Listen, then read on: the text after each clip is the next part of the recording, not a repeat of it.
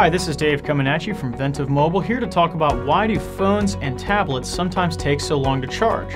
So not all charging environments are created equal.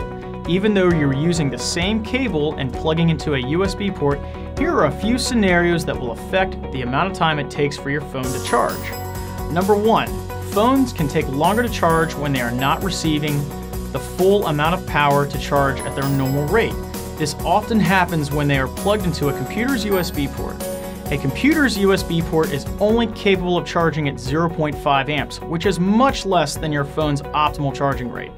For example, if using a 0.5 amp charger to charge a phone that needs at least 1.8 amps, it's going to take much longer. Number 2, when using a charger that may not be compatible with your device. For example, when you connect a Samsung phone to an Apple OEM charger, if you use a non-compatible charger, it will only charge at 0.5 amps. Number 3, tablets have vastly larger batteries, so even when charging at maximum rate, they have a larger battery to fill.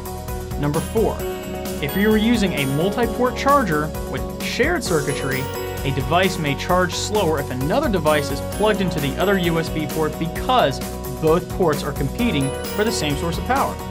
On the other hand, chargers with split circuitry maintain that each port has a dedicated source of power, offering a consistent charging experience through each port.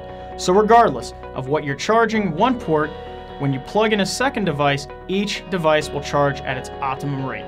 So keep in mind, the amount of time it takes to fully charge your device is dependent upon the power coming out of the USB port and the compatibility of the charger itself.